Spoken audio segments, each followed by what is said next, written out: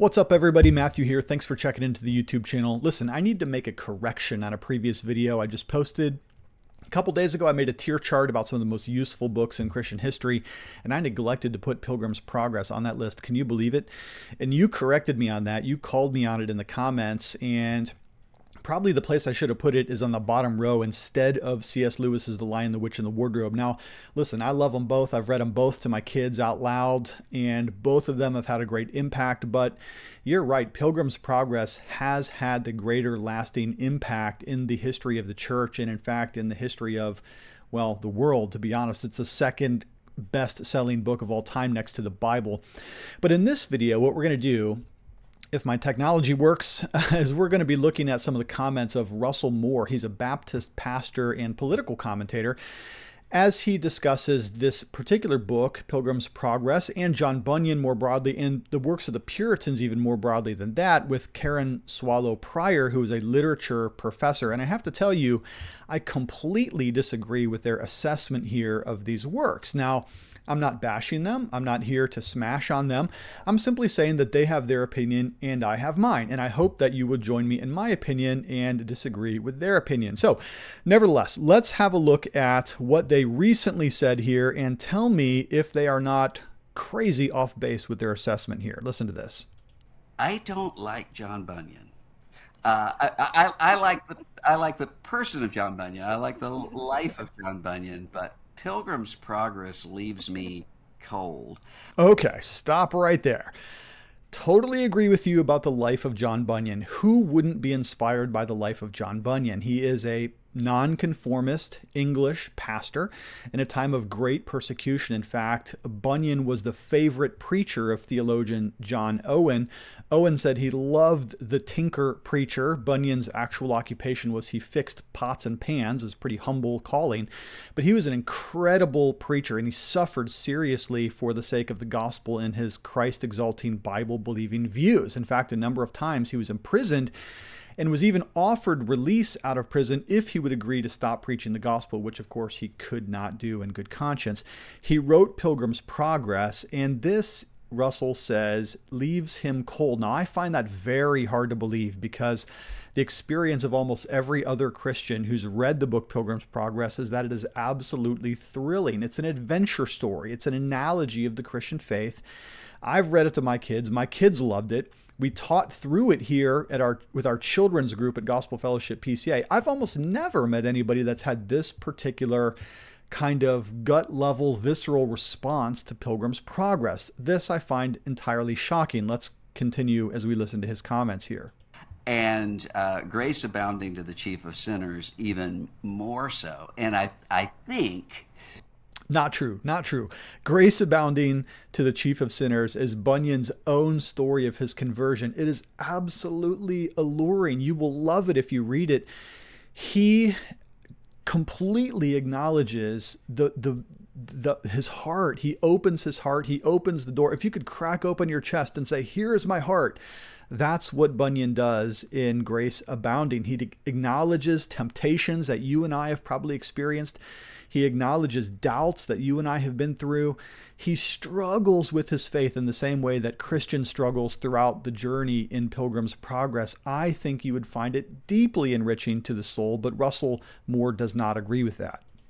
Because I've seen so many people who started reading some Puritan literature from that time period who became so morose and so introspective and believing there's no way they could really be a Christian, and all of the tests that they were giving to themselves, then they would test whether or not they had the objectivity to go through the tests, all of that.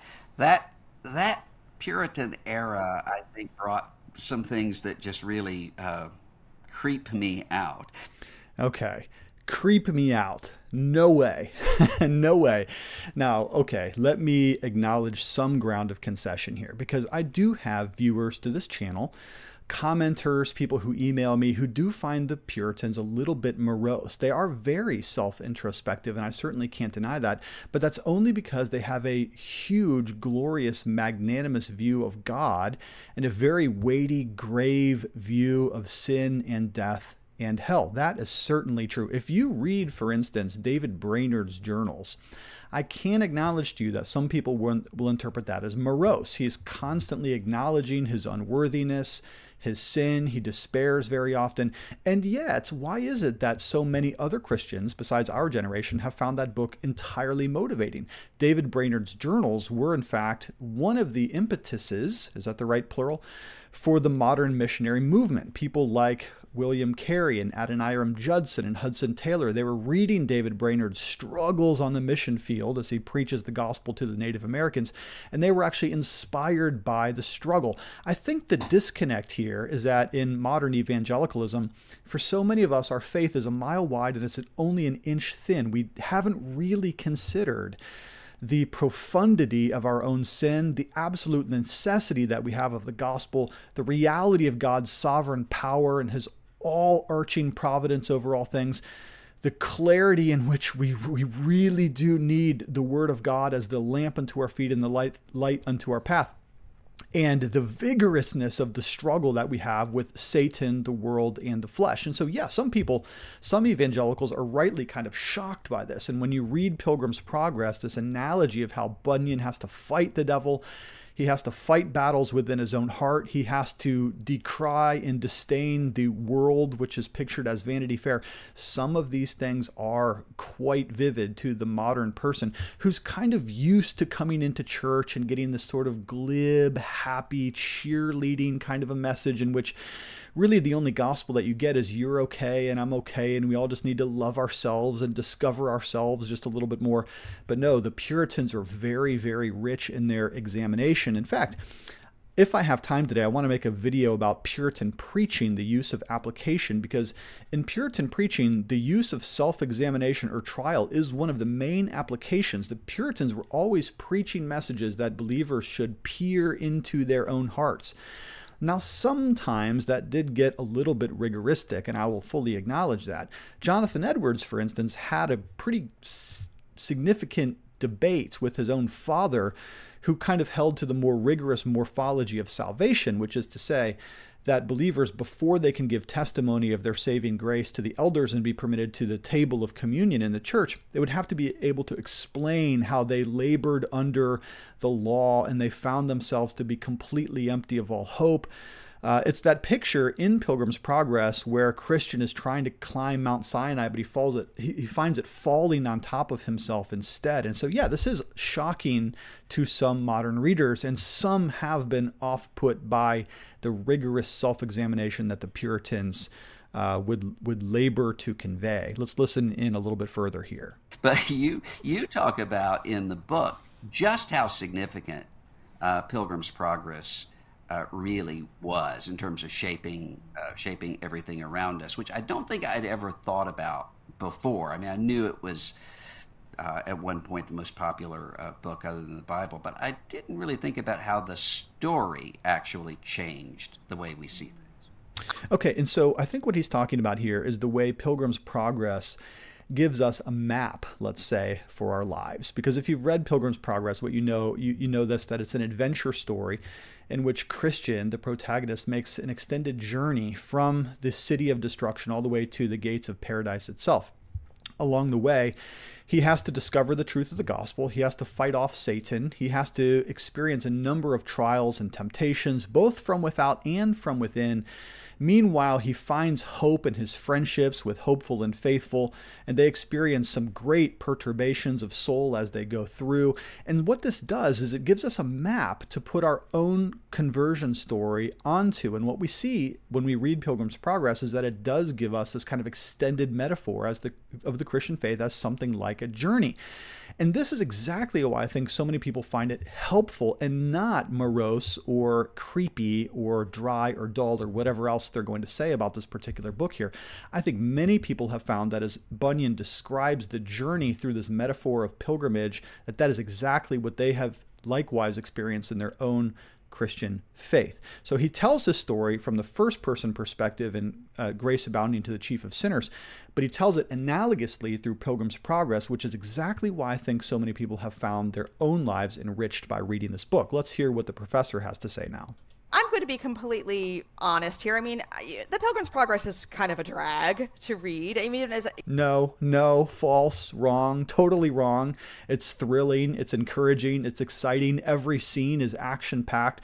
There is no scene in this entire book in which the doctrine is not richly within the very story fabric itself. Bunyan is constantly teaching Reformed doctrine, the doctrines of grace, by way of this elaborate, gloriously depicted, bright-colored, vivid story.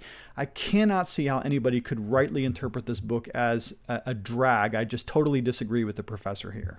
You know, even teaching it, my students love to hate it, and I love to teach it, to try to, hate it with them and help them see it. And I'm so glad. Hate it with them and help them to see it. Now, I sense here that there's a little bit of tongue-in-cheek happening. There's some smiles on their faces here. I think they realize they're talking in a way that's somewhat avant-garde to many Christians throughout the generations here. They're saying something that's a little bit fun and kind of cheeky here, but hopefully they don't really believe it. What do you think? Actually, that I came to it as a student of literature before, more than a Christian. I mean, I was a Christian, but I approached it as literature.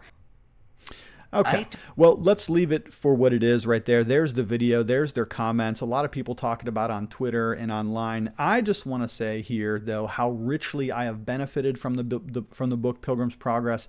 And all I can say to you is, if you're a pastor, if you are the head of household, if you're a single believer, if you are finding yourself on the pilgrim way of Christianity with all of the struggles of the world, the flesh, the devil, I cannot commend almost any book to you higher than I can commend Pilgrim's Progress. I'm going to post a link in the description of this video to one of the best full color, beautifully depicted versions of Pilgrim's Progress, the one done by Crossway. It's probably the best on the market. Check it out and let me know. By the way, before I sign out, I would love to hear your thoughts on my take and on their take. We're doing a friendly disagreement here. What do you think about Pilgrim's Progress? Please let me know. Thanks for checking into this channel and this video. I do love you lots, and we'll talk to you later.